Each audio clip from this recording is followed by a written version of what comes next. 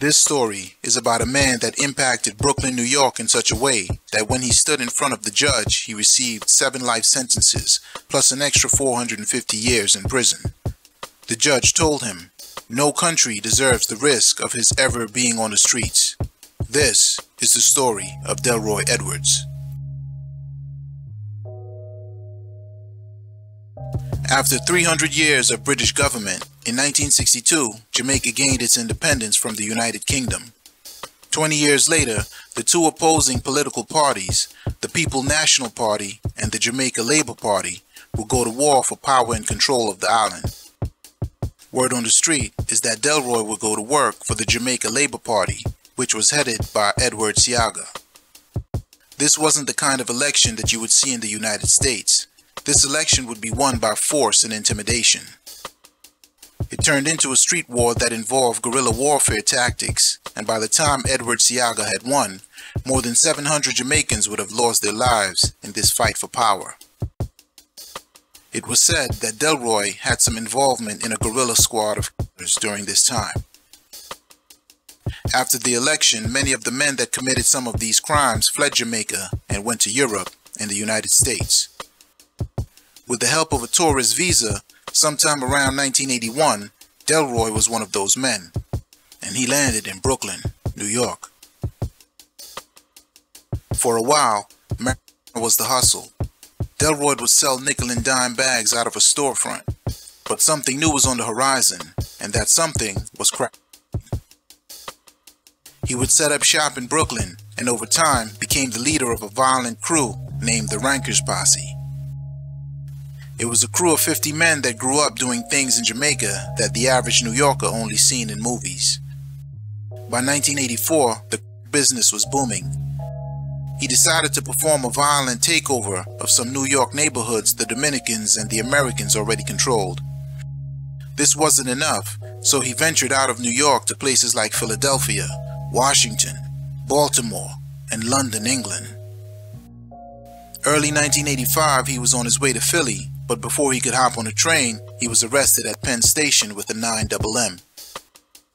Since he was released, the next month he was caught up for slashing a man with a knife on Rogers Avenue in Brooklyn. In those days, the general public was in harm's way every time a posse of Jamaicans got together.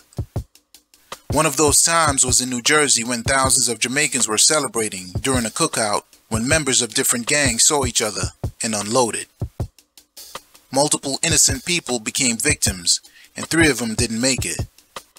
This was just another incident that brought the spotlight on what was going on the East Coast. Delroy had an associate named Oswald who graduated from Harvard Law School.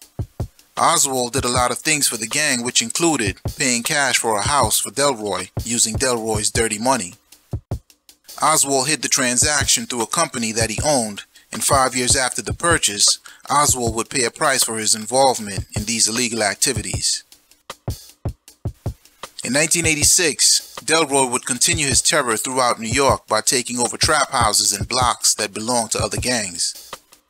These gangs were also violent, so you could imagine what had to happen in order for Delroy to take over these city blocks. Delroy was a violent leader.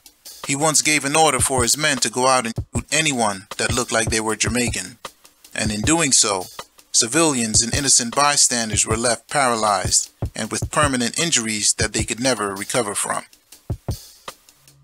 He wouldn't just impose his violence on other gangs, as that same year, 3 separate occasions he unloaded his firearm on 3 members of his own crew, hitting them in the legs to teach them a painful lesson of what happened if you steal money from the organization. His crew then ran down and tried to take out one of his competition at their trap house. Then 2 days later, beat another guy in the head with a weapon. 1987 would be no different as the violence continued. Because he was a leader, he took blame for the following crimes. Delroy had beef with a crew that had a trap house on Bergen Street in New York, so on a cold day in January, Delroy and his crew set the house on fire, and while it was burning, they unloaded, hitting a woman 4 times. She survived. A month later, they saw a rival dealer, so they chased after him and ran him down and unloaded. In March, they plotted on another enemy of the crew and ran up in his apartment on Chauncey Street and unloaded, making him another victim.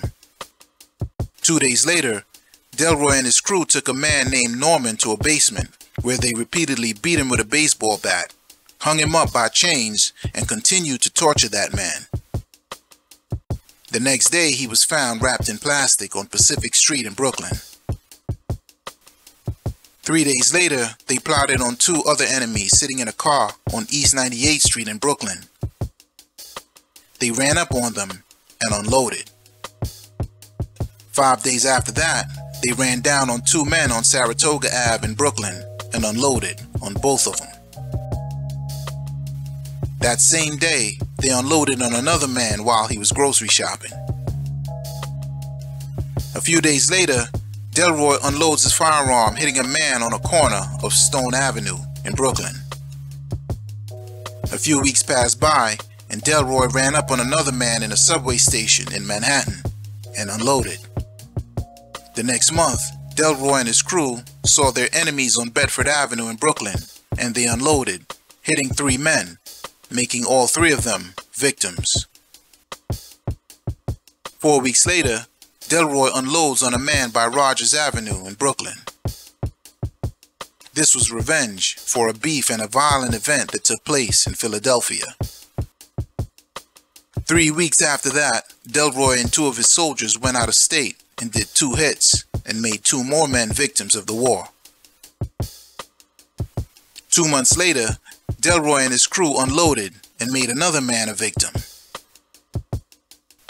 At the end of the year, Delroy and his crew did 2 more hits on Sterling's Place in Brooklyn, making 2 other men victims of the war. In 1998, the violence continued, and on March 9th, 40 police officers ran down on Delroy and his crew. And at 29 years old, he was arrested in East Flatbush, Brooklyn, New York. By that time, his empire had grew, and because he had locations in Bedford-Stuyvesant, Crown Heights, Brownsville, and other parts of New York, London, Washington, and Philadelphia, at his peak, Delroy's crew brought in more than $90,000 a day. In 1989, the Jamaican posses were running wild. The violence was out of control, and law enforcement continued to make arrests. They arrested his second and third in command, and from Philly to Washington, New York to Baltimore, 20 more members of his crew would be arrested and would later testify against him, sealing his fate. Since members and associates personally knew Delroy was guilty of the crimes he was charged with, they no longer felt fear and were confident that there would be no repercussions if they spent all of his money, and that's exactly what they did. By the time he went to court to fight the charges, he was represented by a public defender. While all the undercover operations were going on to stop the Jamaicans in America, the same was happening in Europe, specifically West London. London also had a drug problem, so they started an investigation on some small-time drug dealers.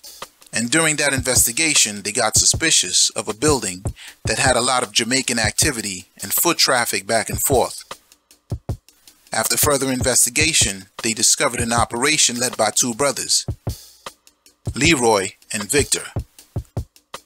The brothers were wanted of multiple crimes back in America, which included a couple of shootings in Harlem, where some of the victims survived and some of them didn't. The brothers were a part of Delroy's Rankers posse, and they all were able to travel back and forth using fake passports with fake names that was provided by a guy who lived on Linden Boulevard in Brooklyn.